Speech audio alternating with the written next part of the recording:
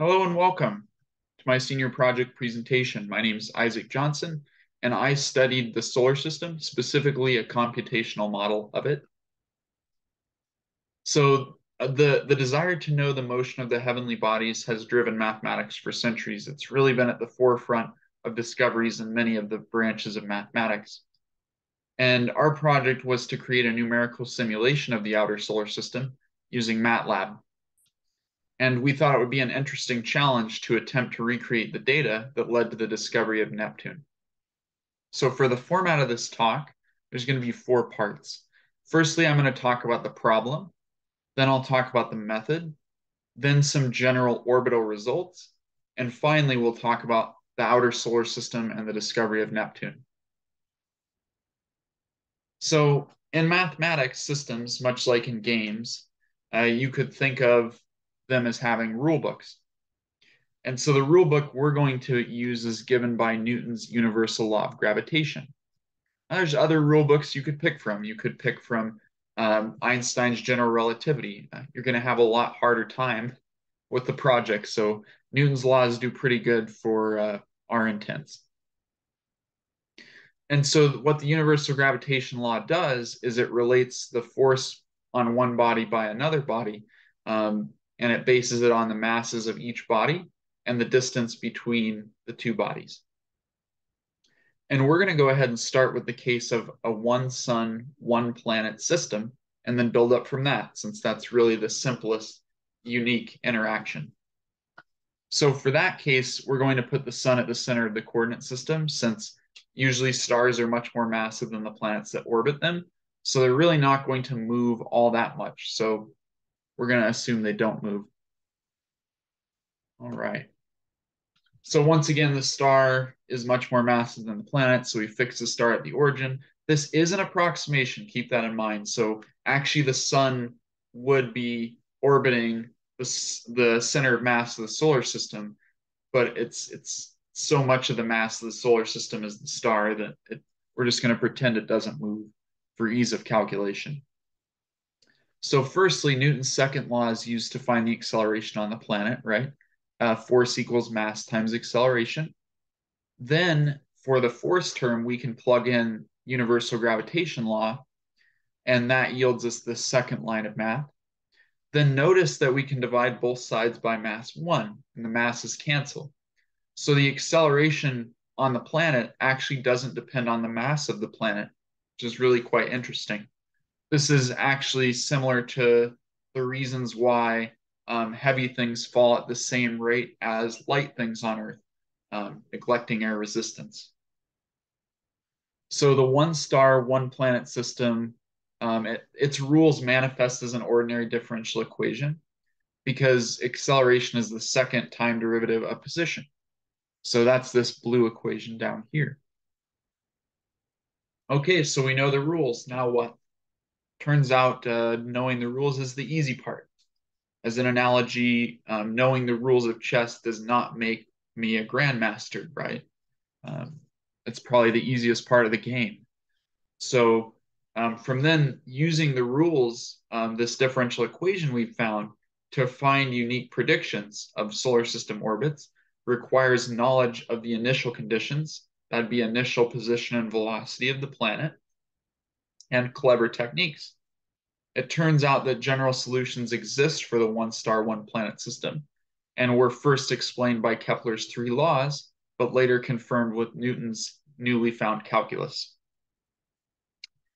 And so notice over here that what Newton found and Kepler before him found was that bound orbits for the one star, one planet system are ellipses, elliptical orbits, like in the blue orbit here, and unbound orbits are hyperbola, seen in red. So unbound means that the red object isn't coming back. It's going to continue on and never return to this particular star's system. So solutions do exist for the one planet, one sun system. However, general solutions do not exist for two or more planets. And so for that reason, we're going to need to approximate more complex solutions. So we should probably talk about approximating solutions. So a first order differential equation tells us what the slope is of the true solution at any point in time or in space for other equations.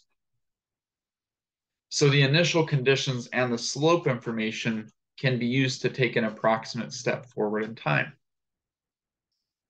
So the way I like to describe this is if you were walking down a path blindfolded, but you had a friend that wasn't blindfolded who could tell you which way to turn. But of course, your friend can't feed you continuous information. So you have to like take a step and then ask which way to turn, and then take a step and ask which way to turn. And you kind of end up with this, it's not a smooth curve, but it's an approximate shape of the path that you're attempting to walk on. So the initial condition for this true solution here is at 0 time, the position is -1. We know the differential equation for the system, so we can know the slope at that point in time. It looks like 0 slope for that point in time. So we extend a linear approximation with that slope through some fixed time interval. In this case, it was a time step of 1. Then we figure out what the slope is at that point in time using the differential equation, and we draw a line parallel to that tangent slope through, once again, a time step of 1. This process is iterated as many times as you like until you get an approximate solution. And this approximate solution doesn't look great, but we only took 5 time steps. So if we took 10, looks a little bit better. 20 steps, now it's visually pleasing. The approximate solution looks pretty smooth. And with 50 steps, visually they're very close now. So more steps increases the accuracy of your approximate solution. However, it costs more computational, it has a higher computational cost, whether that means you have to leave your computer running for longer or you have to get a faster computer. So the specific algorithm that we just discussed was called Euler's method. It's the simplest way to approximate a differential equation solution. But the method we're going to use for this project is called the Velocity-Verlet algorithm, and it's a time-stepping method. And so you see there's these 4 equations that will update 3 quantities. For each time step, they update the position, the acceleration on the body, and the velocity that the body has at that time step. This method only works if a function of the acceleration for a body is known. And luckily for this problem, we actually have exactly such an equation. It's Newton's universal law of gravitation. And we already derived that acceleration function earlier. It only depends on where the planet is with respect to the sun. So here's kind of an animation of what's going on. So at some point in time, I'm calling it the ith time step, we know the acceleration, the velocity, and the radius vector, or the position vector of the planet. Then we can use that information to take a linear step forward. So that's a linear approximation, and update all the quantities, updated velocity, updated acceleration, updated position. And this process can be iterated continually until you have some approximate orbit. However, each spatial dimension requires another evaluation of these 4 equations. So for each planet that you are approximating the solution of, it essentially takes 4 equations, 3 dimensions. It takes 12 equation evaluations per time step. So using the Velocity-Verlet method for the star-planet system yielded this result to the right. This was with only 20 steps, which is not nearly enough, as we can tell. The blue orbit is Kepler's orbit, which is the true orbit that we should be seeing. So maybe we'll pump it up to 40 steps. It's getting a little better.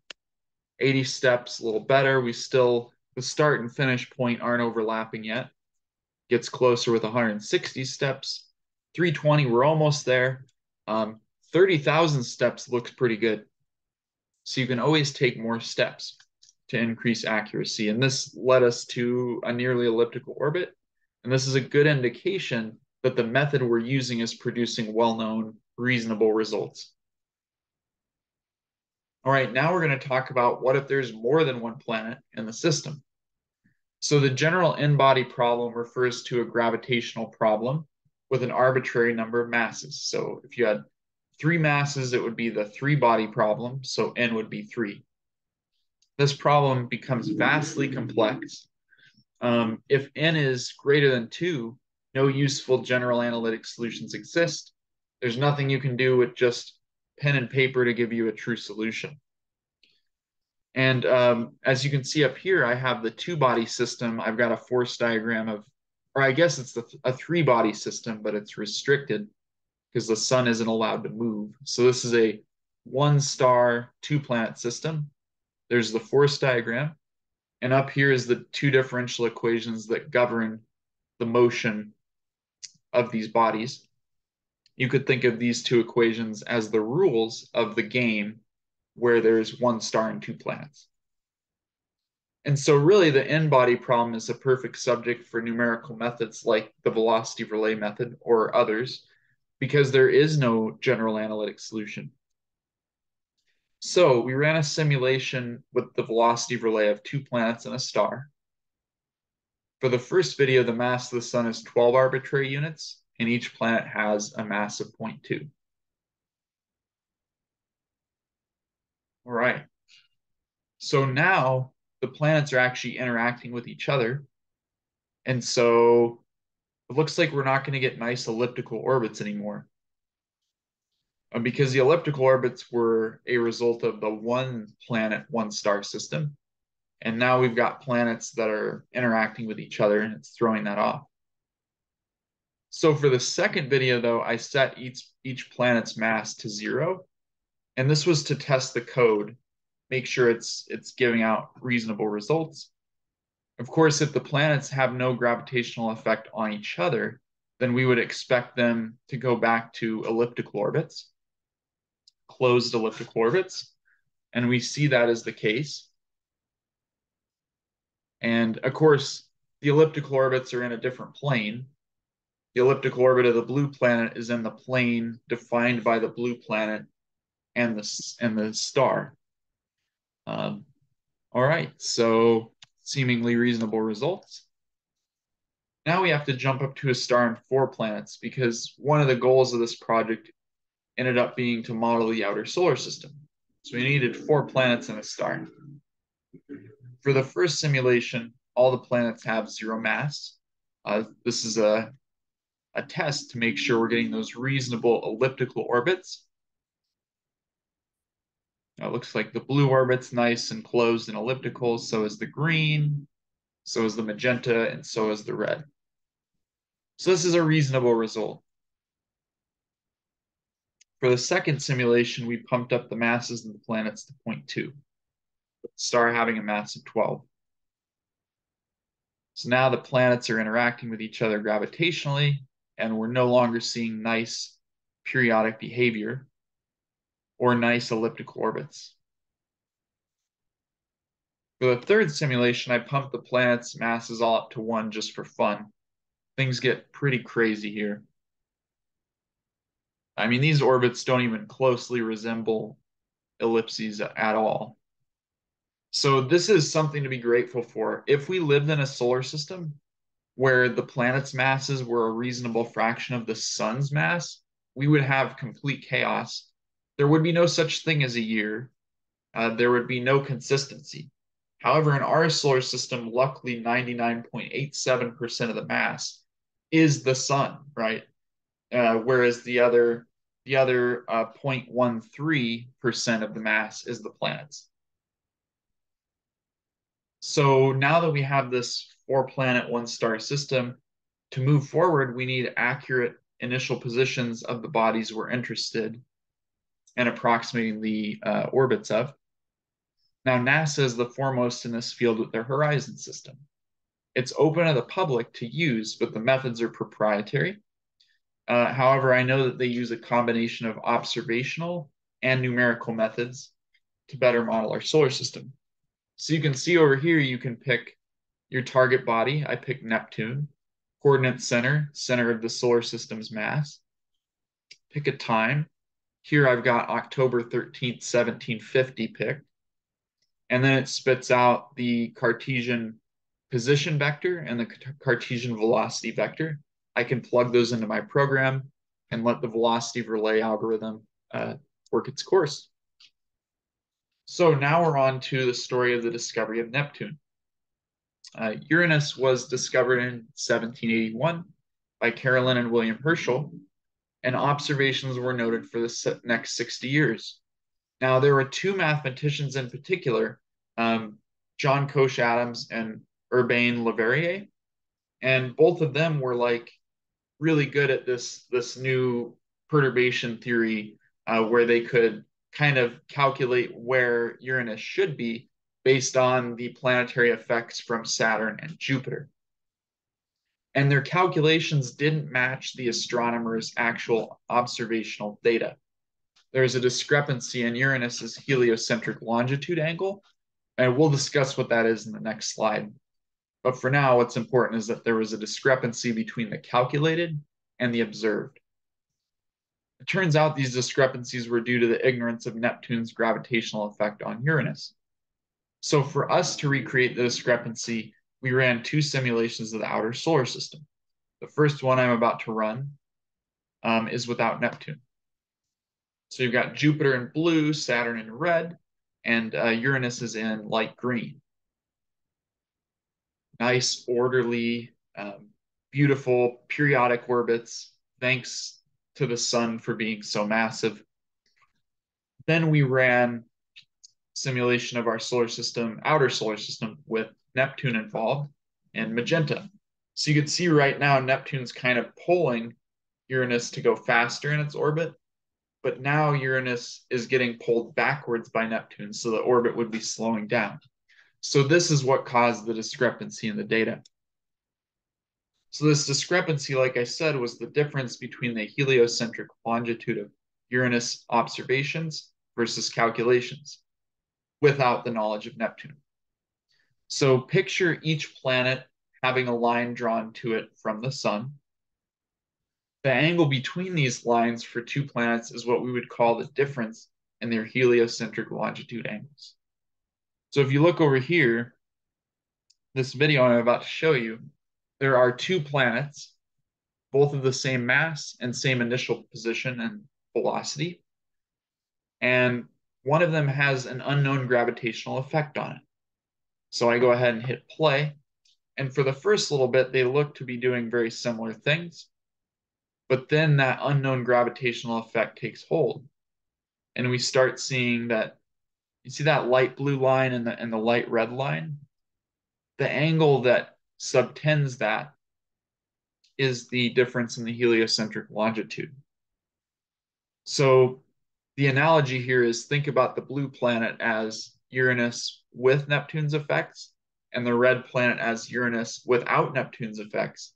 And this angle between the light blue and red lines is that discrepancy that we're talking about. Now, the example video is exaggerated for ease of visualization. The red and blue dots, once again, are analogous to Uranus with and without Neptune's effects. All right, let's go to the data. So the plot to the right shows the historical discrepancy versus our simulated one. So notice that the y-axis is in arc seconds. That's the heliocentric longitude discrepancy. An arc second is very small. It's a measure of angle, and it's equivalent to 1/3600th of a degree. Definitely not something that you could find on a protractor. And the orange data here, that is John Coche-Adams' discrepancy by taking observed data for the angle and subtracting his calculated data for the angle. And then the blue line is our discrepancy from our simulated outer solar system. Remember, we ran with Neptune's effects and without. We took the difference, the angle between the two of Uranus. So the differences between our results and John Coche-Adams are actually quite large. This is probably due to error in our model and his model. But keep in mind that Leverrier and Adams worked their calculation predictions by hand. And not only did they work them by hand, beyond calculating the discrepancy, they also played guess and check for where to place this new planet so that they would best fit the discrepancy curve with their calculations. Very amazing. Now, they did use something called Bode's Law, which says that each planet is roughly twice as far from the sun as the last planet. So that kind of helped them narrow down one of the parameters. Um, but it's still a lot of hand calculation, very incredible. And both of them predicted where astronomers should look to see Neptune. And after that prediction, Leverrier sent his predictions to a French astronomer, um, Johann Galle, and Galle looked in the sky where Leverrier told him to, and he found a new planet, Neptune, within 1 degree of Leverrier's prediction. It's a very incredible story and a testament to the power of mathematics. All right, so that was my project. Here are my references, and I appreciate you participating in my project. Thank you.